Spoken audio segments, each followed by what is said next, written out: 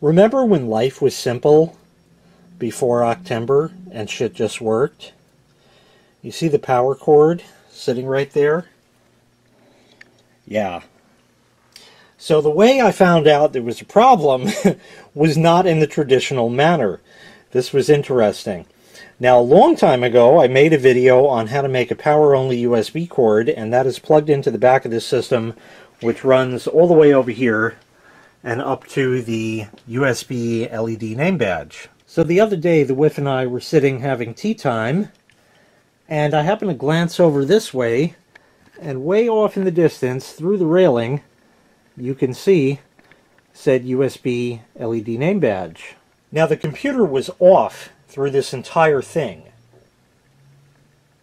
but yet I saw this flashing. Now, one thing you need to realize is that this is supposed to have a battery in it, but because of how long ago I bought this thing and maybe didn't keep it charged or something, the battery had gone bad and it wouldn't even charge or power up. I opened it and removed said battery. I don't remember if there was a Throwback Thursday on that or not. If there is one and it was posted already, I forgot. And if not, then it hasn't been posted yet, or maybe I never recorded it and I don't remember. Anywho, this was flashing. And why? Well, I came over here and the power light was going on and off, on and off, on and off, on and off. Not a good thing at all. And it's Octember. I don't know when you're watching this, it's probably after Octember, but this was an Octember fail.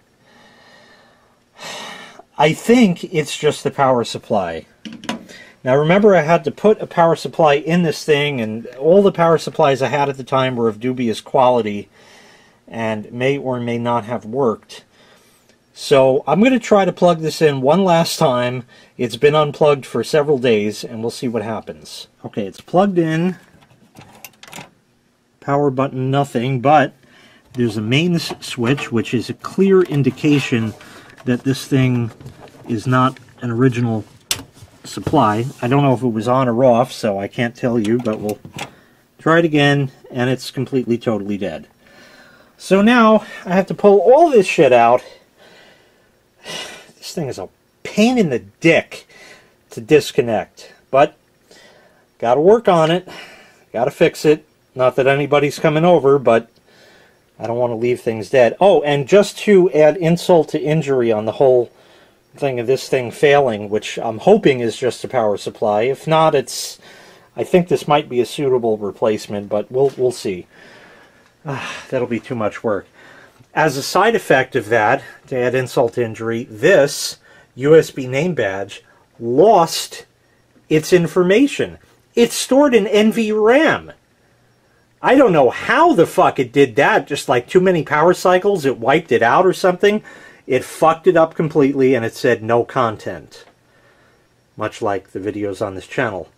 Anyway, that's what it said, and I was able to fortunately reprogram it. That is out of the scope of this video. I don't know if I'll touch upon it later, but anyway, let me see if I can get this thing out of here, and we'll hook it up on the freezer and see what the hell is going on. Okay, first things third, it's disconnected, and up here I don't have a screen or keyboard or any other good shit hooked up yet. Power cord is plugged in, the main switch is off. Let's turn it on. I don't know if this board is supposed to have a little power or flea light at all. If it does have one, I don't see it. Oh, it does, look. There it is. Seems a bit dim. Nothing when I hit the fucking power button. Shit. Alright. Let's wiggle the connectors. Make sure they're in. Where's the other one plugged in over here? Yeah, they're certainly in there. I don't see any bulging caps. Don't turn on. Okay, great. So let me go conjure up a power supply. Before I do that, actually, it would be a good idea to unplug the hard drive and the optical drive, and maybe any other peripherals such as this USB thing for the keyboard, the wireless thing for the keyboard. It would be a good idea to do that. That connector's tight. Let me see if they'll come out. Because sometimes a failing drive can bring down the entire system. That one's tight. Bastard. Bastard, bastard. Fucking hell, that hurts. Oh, it just doesn't want to move. Alright, give me a minute. Okay, there. Now, this does not have a floppy drive. That would be another thing to disconnect. We'll plug it back in. Oh. Uh-oh. I got a light. I thought I felt some air. Maybe you heard the arcing in the IEC connector. But no, still dead. Let me wiggle that again and see if the fan will twitch. Yeah, look.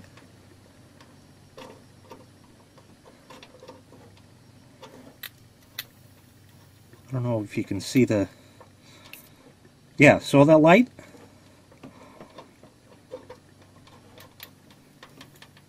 So there is signs of life. The fan just twitched again. Okay, let's see what I have in the way of shitty power supplies. I have these. I don't know if I want to try them, because I kind of want to keep the system in service. This has no supply, so we'll leave it out of there. I think what I'm actually going to do, because one of this one in particular may have been bad and killed the main board in the old system that used to live over here. I don't want to blow up this system if I can get away with a cheap, easy, quick repair. So I'm going to get a brand new supply. Here is a brand new Kentech power supply, courtesy of Lexmark's 567 from like last Christmas. Brand new, everything good. Don't have to worry about proprietary anything in the case because it just fits a regular ATX supply. So I'm going to go rip the power connectors out, plug these in, and we'll give it a smoke test. Okay, I just have it plugged in, just power to the motherboard. That's all we need. And everything's good. I have not thrown the main switch, so here we go with the UXW Bill smoke test. Okay, we got a green light and everything flicked for a moment. Let's see.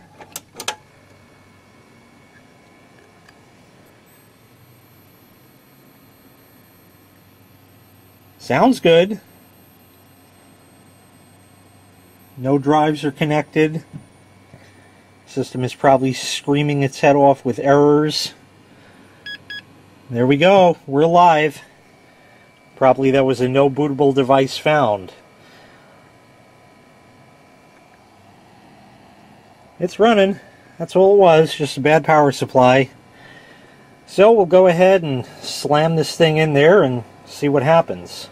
I forgot to mention, did you notice how earlier on in the video when I was showing the USB name badge and I said how it was flashing and this thing wasn't turning on, and I immediately said power supply, and that was before I ever even disconnected the system and put it up here to actually test my theory?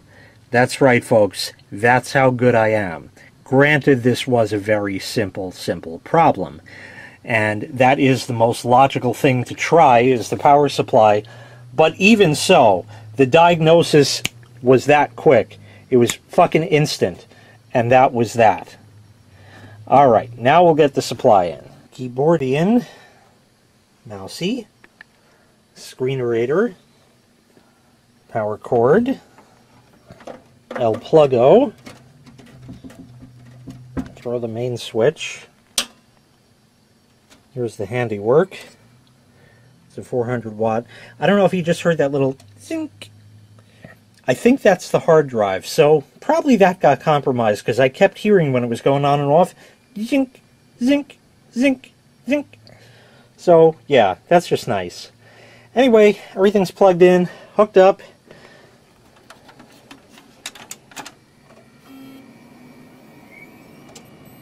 Drive spun, we got post. I like that.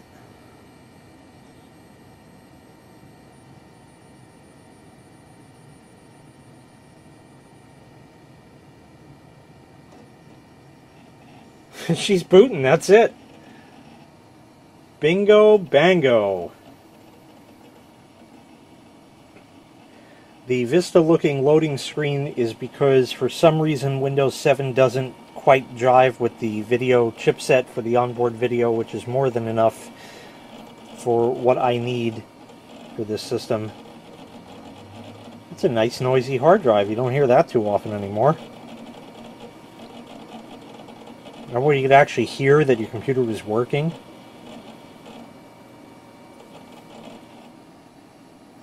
We're going into Windows.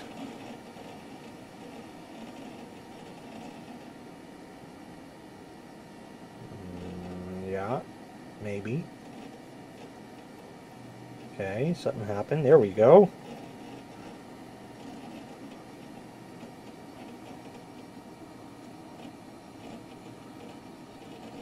Bingo bango! I love that kind. And it's somewhat noisier than before. Still nice and quiet. That certainly works. Never hear it, you know, tucked away in there. Got its network connection. And in a minute or so, it should start the fail blog. So I'll come back when that happens. Here we go. Reading pictures. Off the network, of course. I don't know if you can see. Yeah, there's some flashy lights. That works.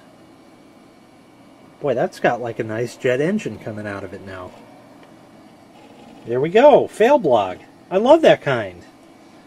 Pulling pictures over the networks. It just turns on now and works and stuff. Yeah. Cat shit. Yep. Octember indeed is cat shit. Ah, lovely. Okay, great. It works. So, the moral of the story here